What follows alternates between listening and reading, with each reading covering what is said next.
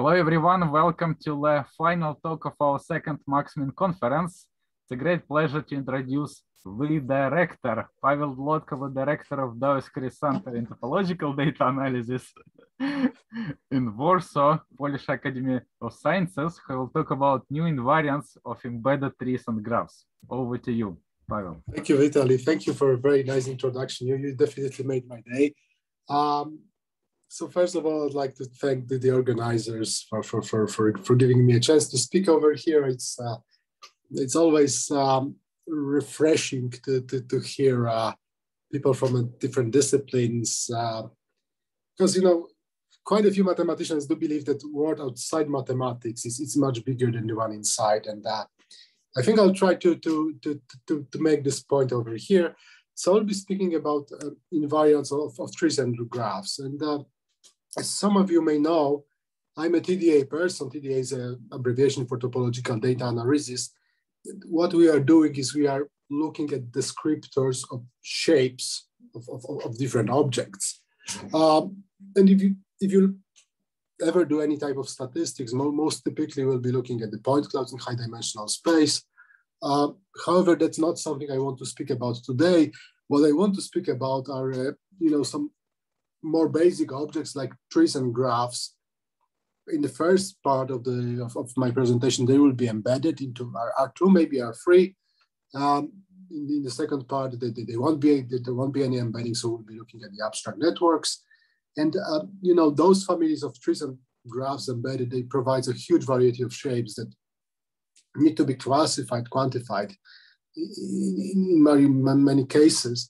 So my main motivation throughout the talk will be the neural trees, but I really hope that those techniques may serve as an inspiration or may be a tool to use some of the problems in material science.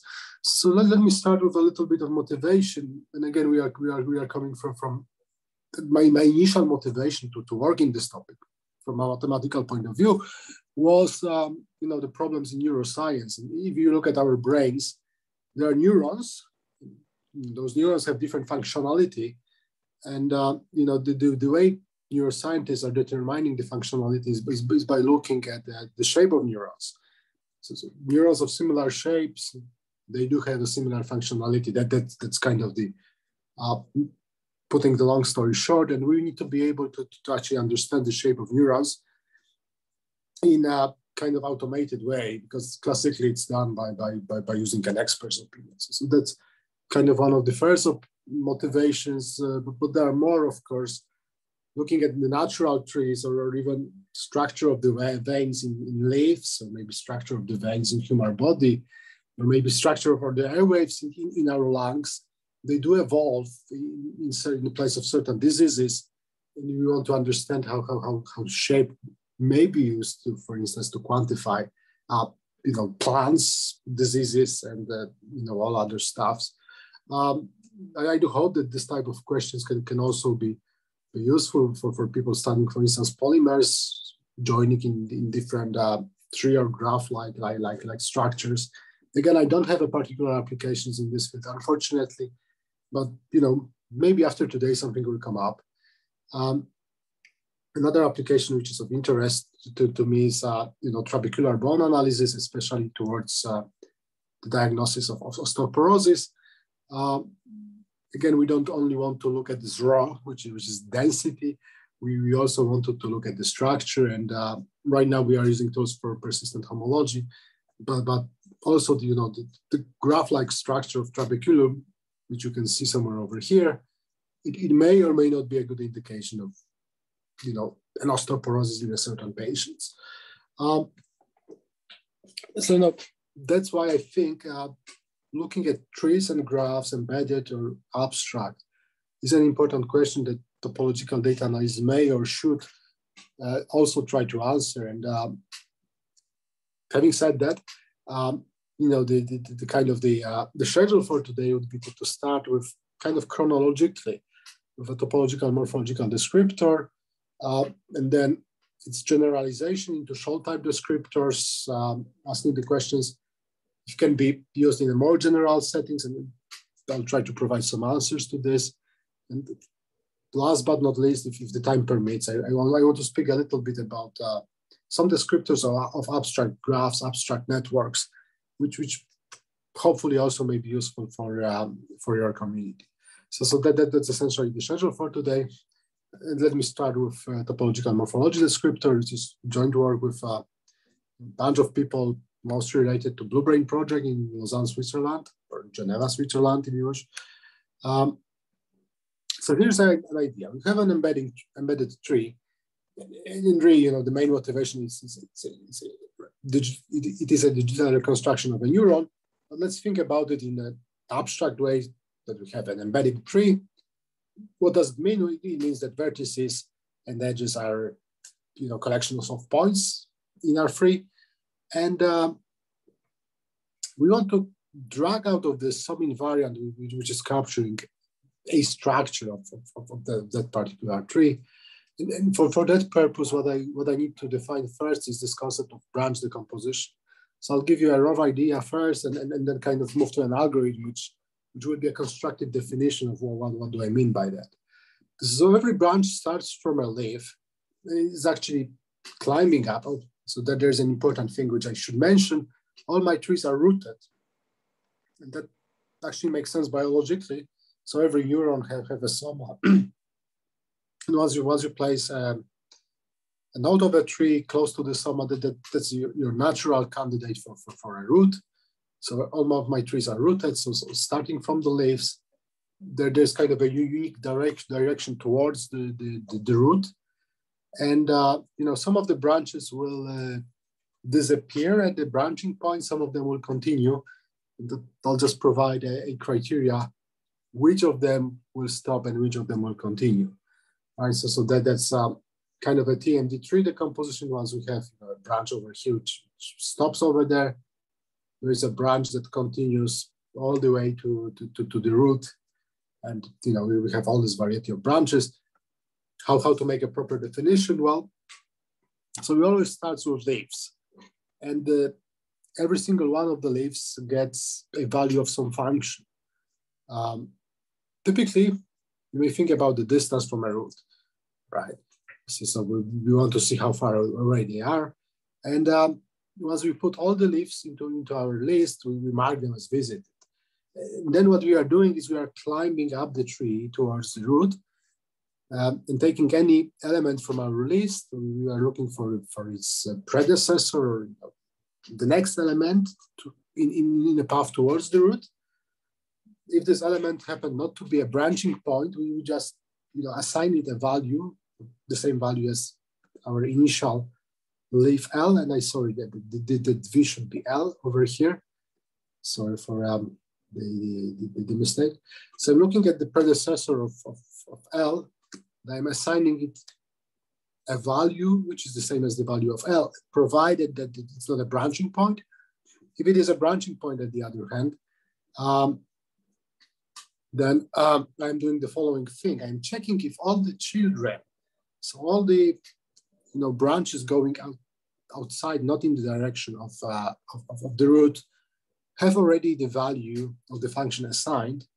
And if they do, I need to pick one branch that will continue up from this branching point, and the other branches will just terminate over there. And the branch that will continue will be the one with the largest value of my function.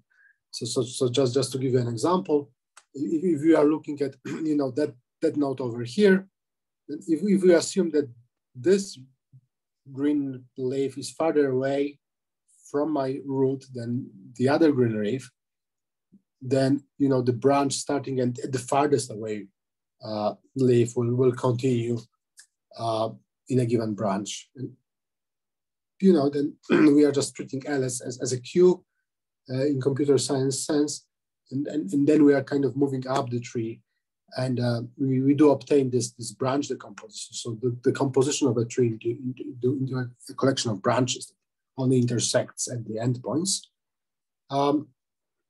Why do I need this collection of branches?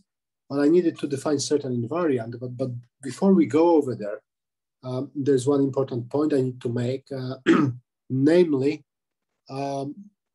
the branch decomposition is not stable. And stability is something we care a lot in TDA, computational mathematics, because you don't want to sneeze on your data and get totally different invariants. So we want to get a similar invariant. Where there's the branch decomposition, so let's take a look at this picture. What does it represent? So suppose I have a tree which just have one root with the value of the function 0 and two leaves. This leaf happens to be 5 units away from the root, and the other leaf seems to be 4.9 units away. And if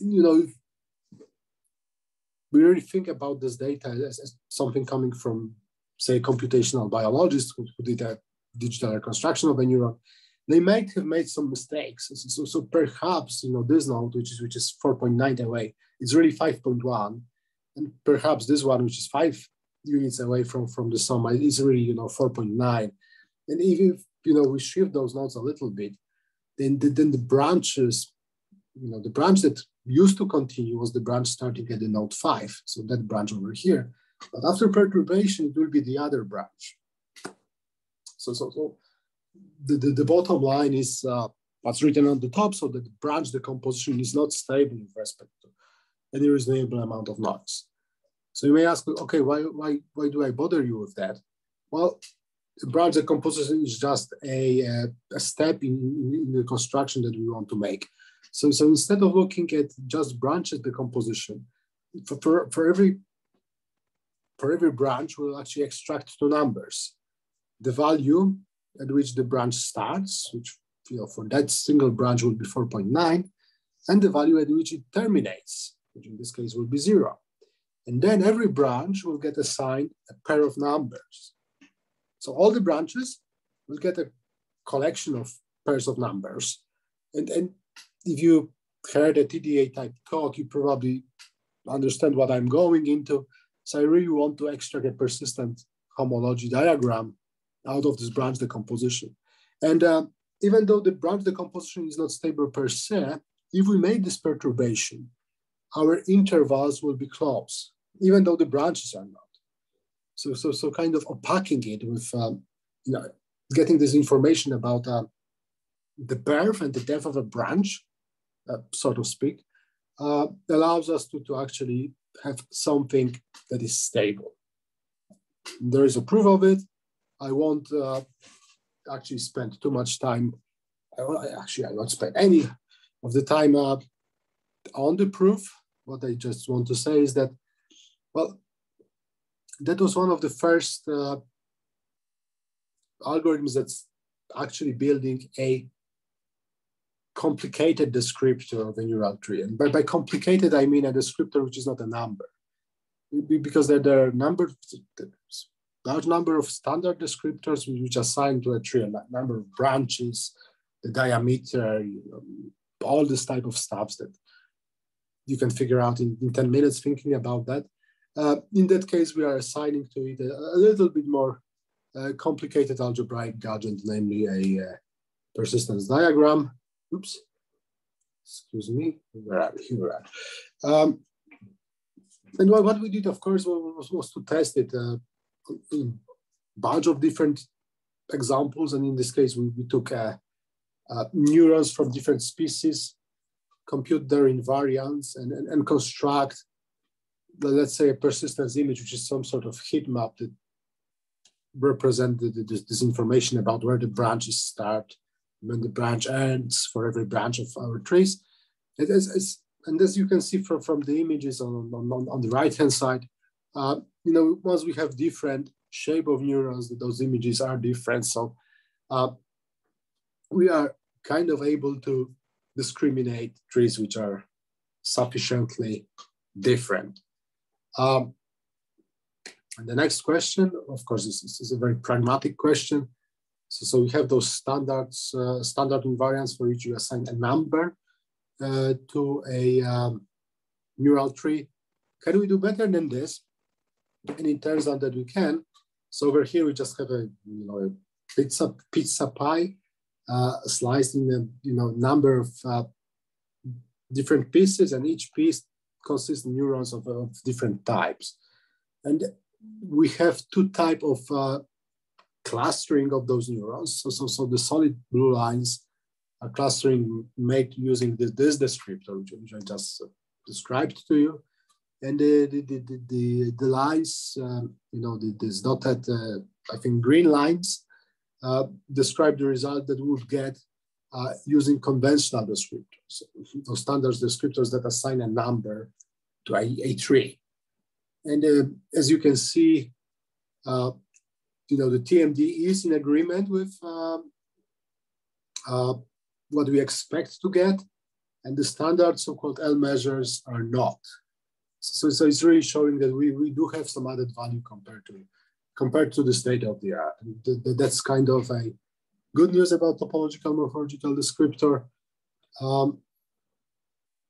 But again, once you think about it, when constructing it, we made a number of kind of arbitrary choices. Question is TMD sufficient to actually be able to quantify the huge variety of possible tree structures which we have, even restricting to embedded trees? Of course, the answer is no, because TMD is capturing some aspect of the structure, but not all of them, which is by far not sufficient for when you look at large enough collection of trees.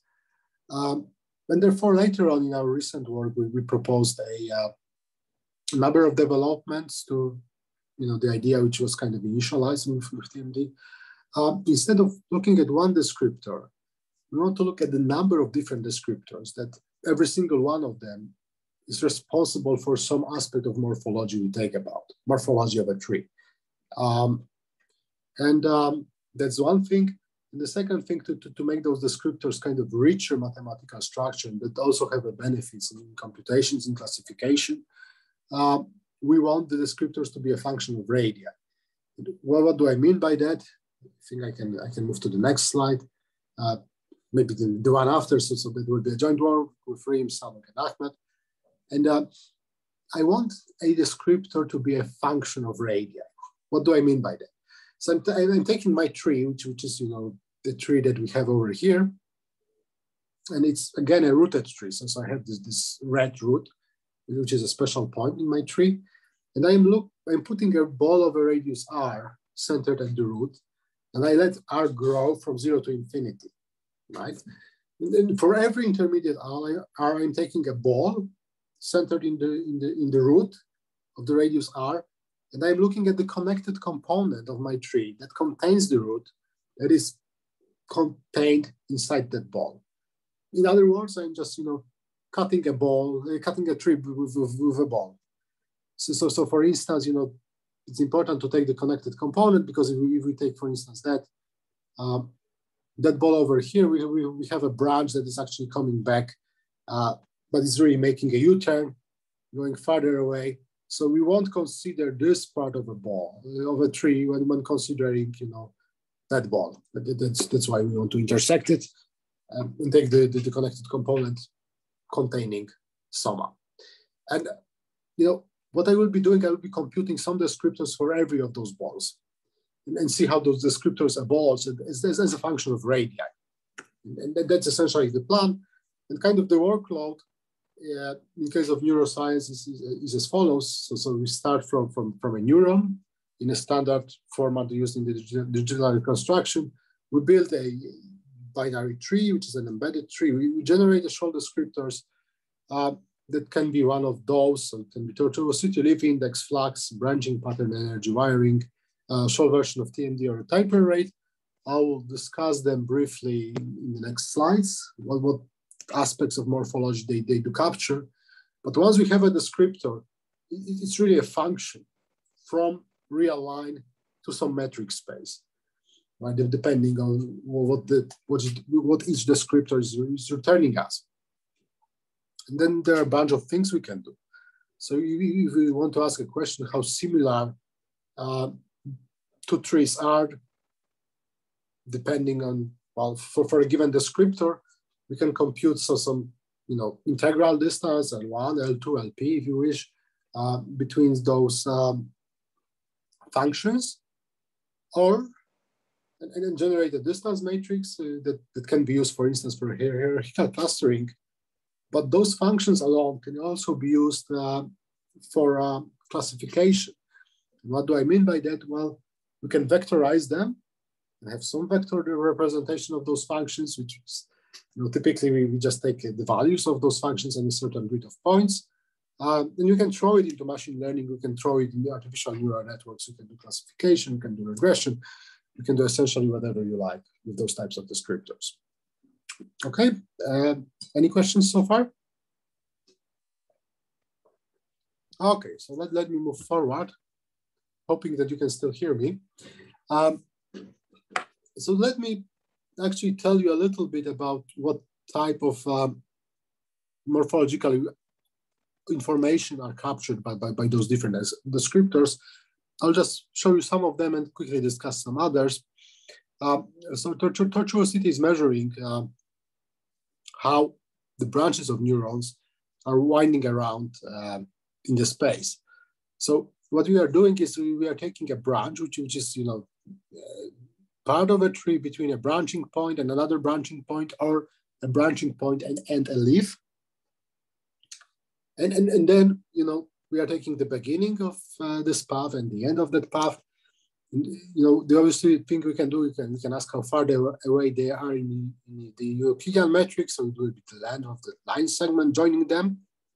That's one piece of information. But another question we can ask, well, how far away they are in the intrinsic metric. So how far away do I need to walk on the tree to move from one to another? And if I take the ratio of those two numbers, I'll get a proxy of a curvature of that branch. And once I do it for every pair of branches in a tree restricted to a given ball, then I get an average tortuosity. And that's what we are measuring. We are measuring how tortuosity of the branches evolve as we take balls of intersection of our tree with balls of larger and larger radii. So that's kind of the first descriptor. The second one is purely morphological. It's called the leaf index. So for every node of a tree, the leaf index is simply equal to the number of leaves that can be reached from that node. So for instance, if I take this tree and restrict it to the ball over here, then from every leaf, I can just get to a leaf. So the leaf index will be 1. For the soma, which is the only non-trivial branching point over here, the leaf index will be 4 because there are 4 leaves that can be reached from the soma. And then what we are doing, we are taking an average of those numbers, right? So we have 5 nodes. The leaf indices are 4, 1, 1, 1, 1. We are just dividing 8 by 5 just to get the leaf index at that ball. If we increase the ball, of course, the leaf index is changing. It is evolving. So at the end of the day, we're getting a function which assigns to a given radius the average leaf index of the tree we are interested in. That's yet another descriptor of morphology of a tree, which is again motivated by standard descriptors. The next one we are looking at is what we call the flux. So once you have a tree and the ball centered in the radii, in the root of the tree, you can actually check how the branches that are intersecting the surface of the boundary of a ball or a sphere, how far away they are from being radial. Right? So how far away they are from going into the normal direction in the sphere. And the average number, the average angle we are getting over here will be the value of the flux for that particular radius. And again, we are moving.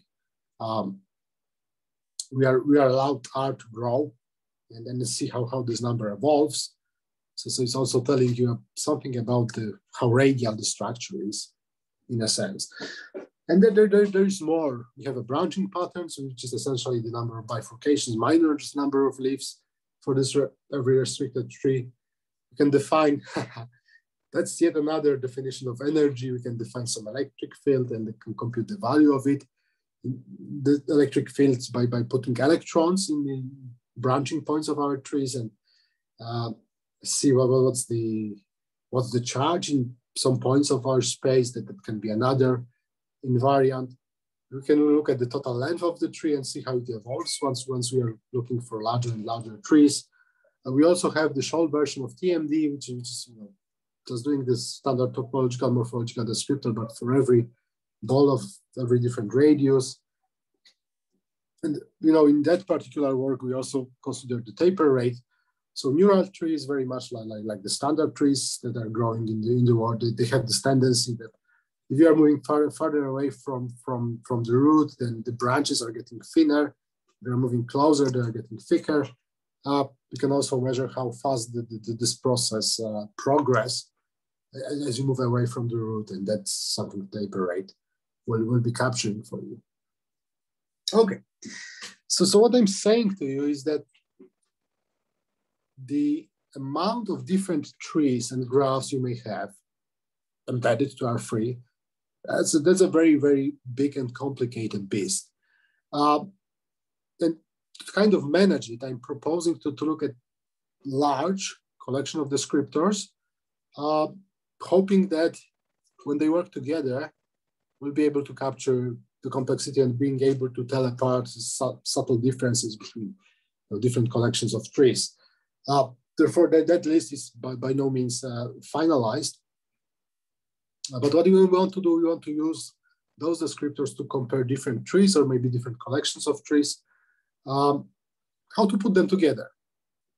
Well, there are a number of ways to do it.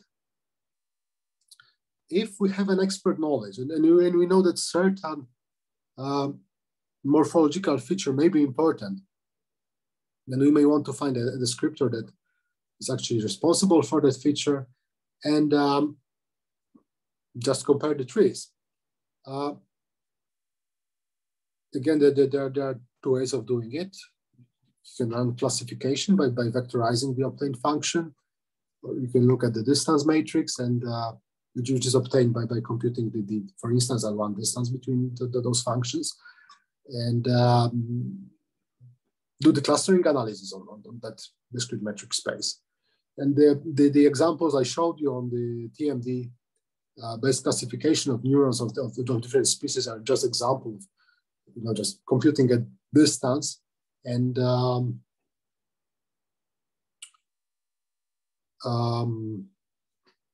looking at the differences between different collections of neurons. So that's the option one. That's kind of a lazy option, but we do have an alternatives. These two of them that I will present. So somehow the idea of having a number of descriptors is to make them work together and to show the power when working together. So how we can do it, and here's one of the suggestions that we may follow. So suppose we have a collection of neurons that contains two types of neurons. Like so we have neurons of the type A and we have neurons of the type B. We look at n different descriptors. Each descriptor gives rise to a distance function, as we kind of informally defined so far. Well, what I can do is I can combine those distance functions with the weights alpha 1 all the way to alpha n. And obviously everything will depend on the weights. How do I choose them? Well, over here we are suggesting to select alpha 1 and alpha all the way to alpha n from n-dimensional grid. So we are looking at a number of different options for alpha 1, a number of different options for alpha 2, etc., etc. And for every possible combination of those options, we are computing an index which tells us how different those two different classes of neurons that we want to separate are. And once we find the best ensemble of alpha 1 to alpha n, as I might call it, an optimal weights, we have a metric that is discriminating our classes of neurons as best as it can. We also have a way of interpreting it. So by looking at the values of alpha 1 all the way to alpha n, we can get an information which descriptors are important in telling those two collections apart. So we can also infer some knowledge this type of analysis. And of course, as you probably notice, well, when I'm giving myself a freedom of choosing a range of alpha 1 all the way to alpha n, then I'm getting into a procedure which is exponential with respect to n, not n factorial, that's just an explanation mark. So we need to be a little careful with this approach, because if we have a large number of descriptors, then we are getting into real troubles. And a possible way out of this would be to use metric learning. And that's the standard technique in learning theory, machine learning. And the setup is exactly the same as we have before. So suppose that we have, for simplicity, a collection of neurons that kind of decompose into two types. So there are two different labels. And what we can do is to define this distance. And I'm always very stressed when I have to read it. So this is Mahalanobis distance. I will not say it again. I will call it M distance from now. So the idea is, first of all, I'm taking my data points. So what I need to do, I need to vectorize my functions, embed them into Rn. And once they are embedded over there, what I want to do is I want to find a linear transformation, which is this M matrix, which is called L over here, just to make the things a little bit more confusing. That transform linearly my space, but the purpose of metric learning is to transform it in the way that objects of my two classes are as separated as possible. So that's something that metric learning is doing under the hood for you. Again, by looking at the entries of this matrix, we can get a little bit of information on which morphological descriptors play the role or do not play the role in discriminating the two classes.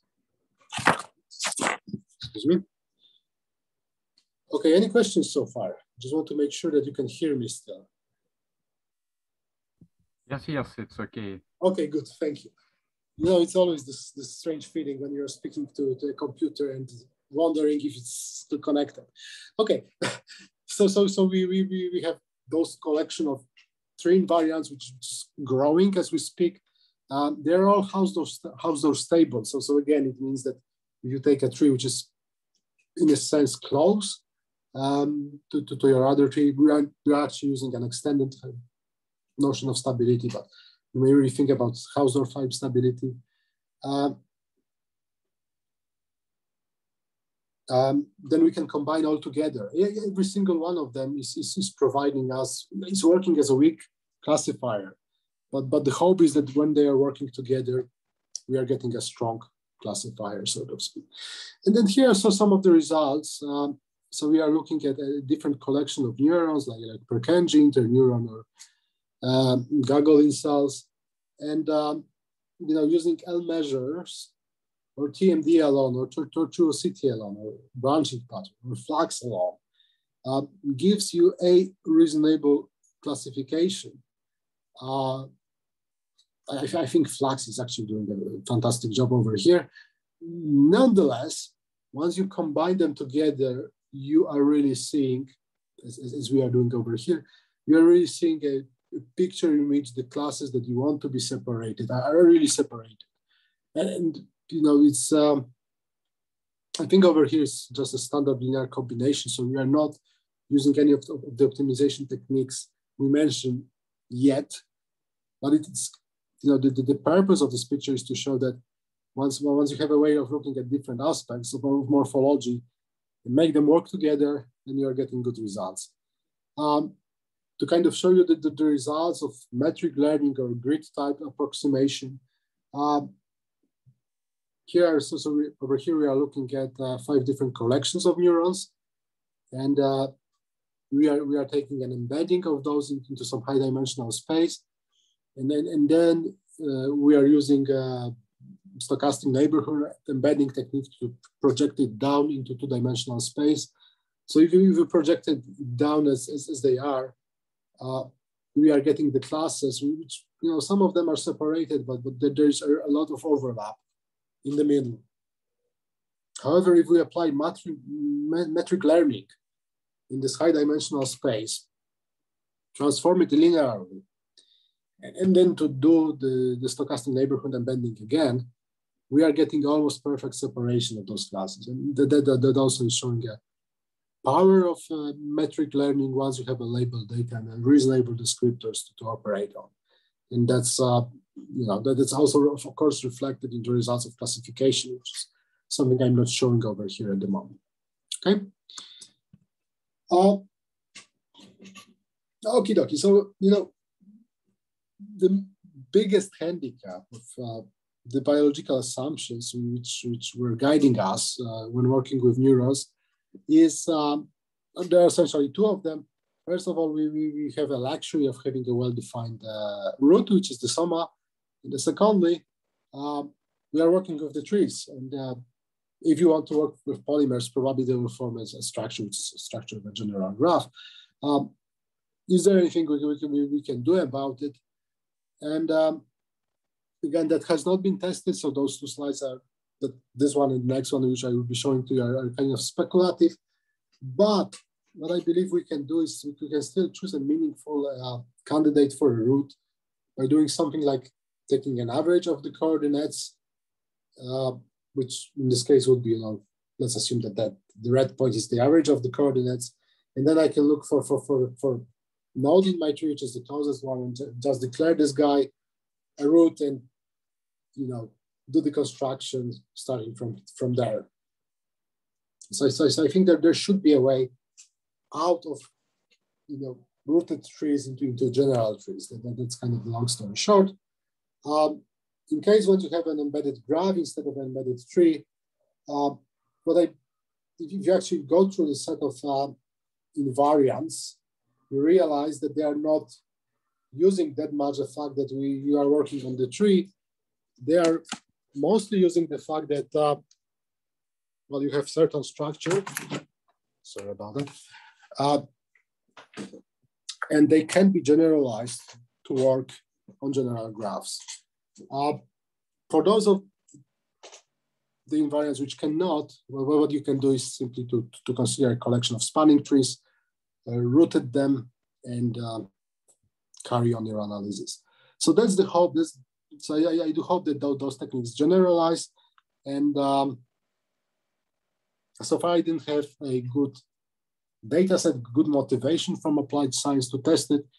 If you have one, I will be more than happy to talk to you and then try to move this path. But before we move, what I want to do is to get rid of the assumption about the embedding. And also what I want to do is I want to check how much time I have. So let's see. Okay, Vitaly, can I go for 5 more minutes, please? Yes, it's okay. So what I want to do is I want to stop talking about embedded trees. I want to speak about abstract trees, abstract graphs. So if you happen to have any questions about the embedded trees, maybe you would like to ask them now before I move to something a little bit different. So I'll give you 5 more seconds. So I had some questions on your embedded trees, but maybe it will be easier if you discuss at length if you have 5 Absolutely. Minutes. Okay. Let me just then jump to speak a little bit about abstract networks, and then we can have a proper discussion. So in this setting, what we have is just an abstract graph. G equals collection of vertices and the collection of edges. No proper embedding. Can we construct a meaningful invariance? There are some of them, of course, in degree, out degree, average degree, and all the obvious stuff that you may think of. There are some topological invariants in work by Grigorian et al. From Bielefeld. But what they are doing over there is they have very case-by-case definition, which is very hard, at least for me, to manage. And therefore, what we want to propose in this work with Sadok and Ahmad is to provide a clear, simple, powerful, and functorial construction that assigns a graph a certain poset, and then perhaps a homology of the posets as well. So that's something I'm going to define right now. Okay, so if I have a graph, an abstract graph, well, there are not that many things that I can do, but I can define a path. And the path will be just a sequence of constitutive vertices. What I mean by constitutive is that they are connected by edges. And so that there's no repetitions, right? So that's really a simple path, not a loop. And what I can do is, for a given graph, I can consider all the paths up to a certain length, and they do form a poset structure in the natural way. And what do I mean by that? Well, if I have an abstract graph, which I visualize over here, there is a path of the length 3 consisting of vertices 1, 2, and 3, which corresponds to this element of the poset. But if I actually make this path a little bit shorter by removing the first vertex, I'm just getting a path to 3, which is another path of the length at most k. Or I can shorten it from the other side by removing a vertex 3 and just get the path 1, 2.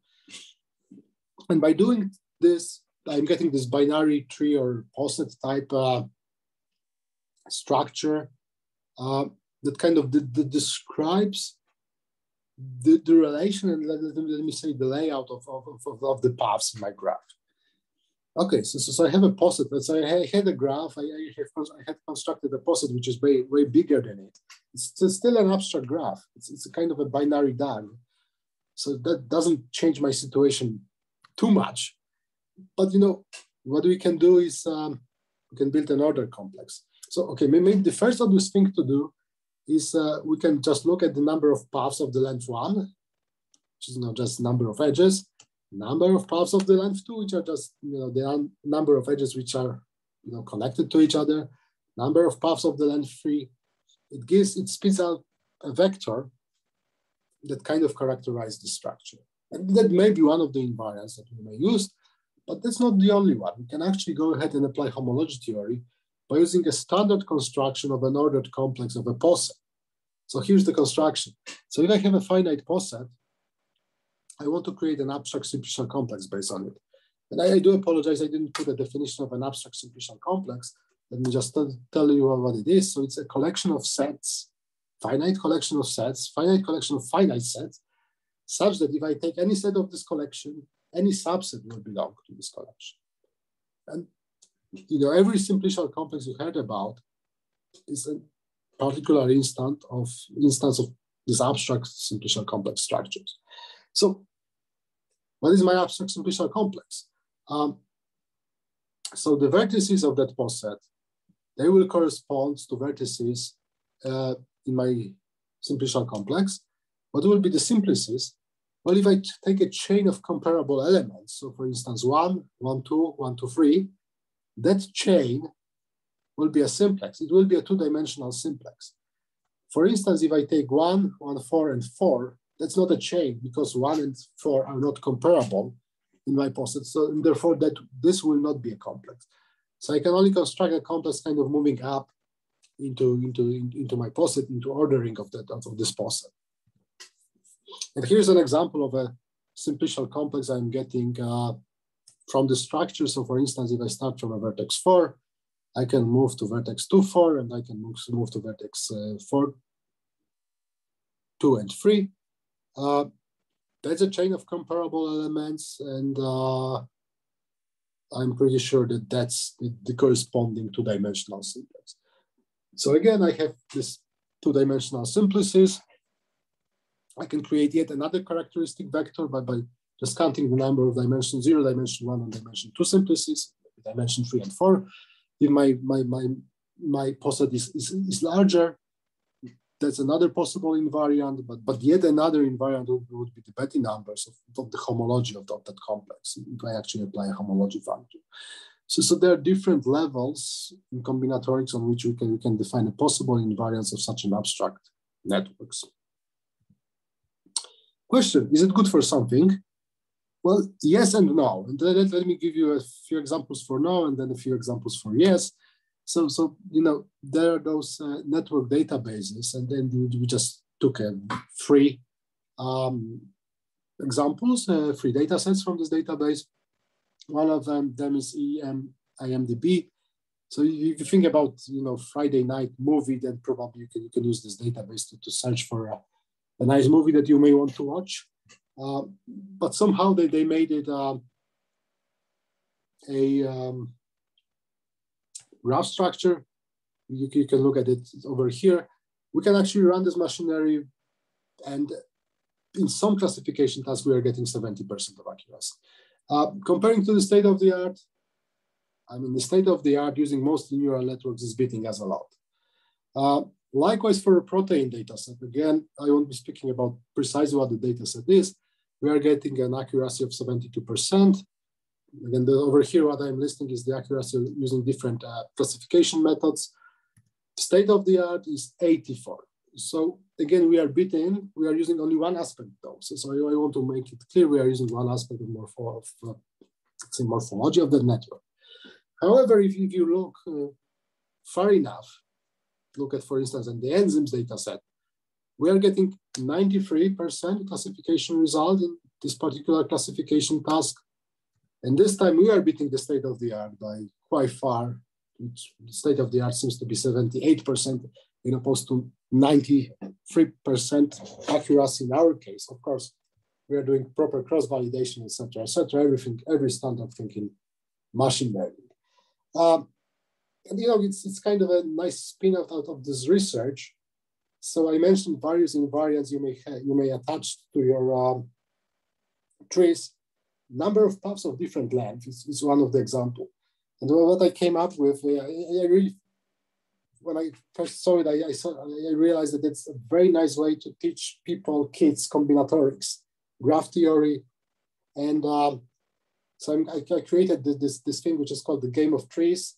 At the moment, you can go to my YouTube channel. You can just go to YouTube, type Pawel Dlotko game of trees. You'll see that video that explains how to play the game.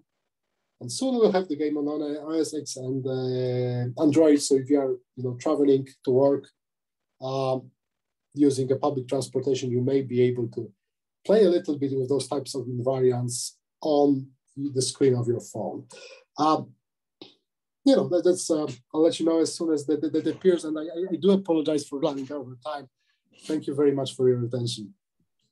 Thank you very much, Pawel. Let us thank Pawel, our final speaker at the second MACSMIN. Thanks a lot. I'll stop.